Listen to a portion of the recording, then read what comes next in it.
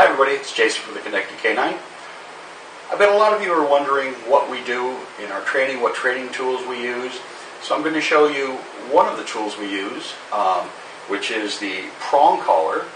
Now this is a Herm Sprenger prong collar, and they make the best ones.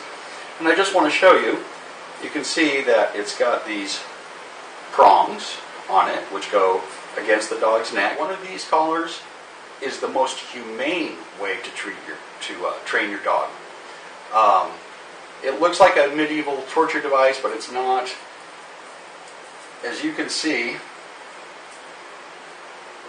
this is the part the leash attaches to, and when you pull up, it creates even pressure all the way around, which is much better than a flat buckle collar, which can crush the dog's trachea and cause great damage. This, with gentle pressure, communicates to your dog exactly what you're looking for.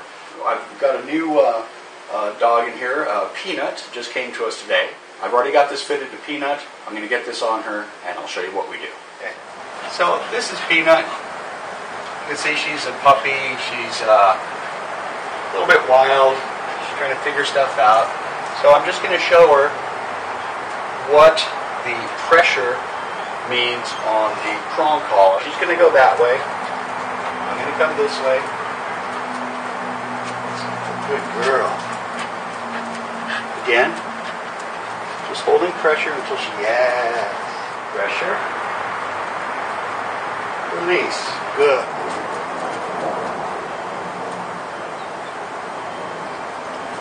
She knows that by coming to me, she can release the pressure. That's what she's learning. Good. Good. Okay. Now you'll notice I'm not getting too hung up on her position. I just want her to experience that there's a little bit of pressure, and I'm just holding the leash like this. She creates the pressure. When she comes to me, she releases the pressure, and she is starting to tune in. So let's do a couple more rounds. Come on.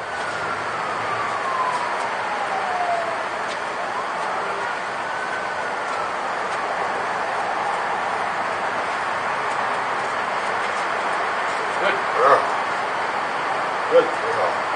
So that's how we introduce the prong collar. Next, we'll take her out on a walk, now that she understands what this means, and we'll start tuning her up. All right, see you next time.